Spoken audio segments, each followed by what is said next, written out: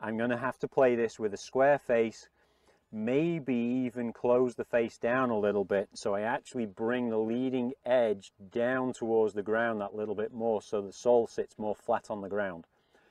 Could mean that my hands go a little bit further forwards as well, but I really want to make sure that I'm digging my feet down, giving myself the chance to get into the sand as much as possible, leaning my hands forward, taking that bounce angle off a little bit.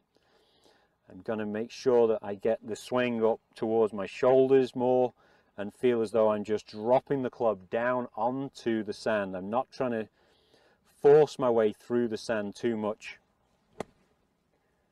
because there's going to be less sand coming out. There's going to be more energy transfer into the golf ball. So I don't need to get too aggressive with it.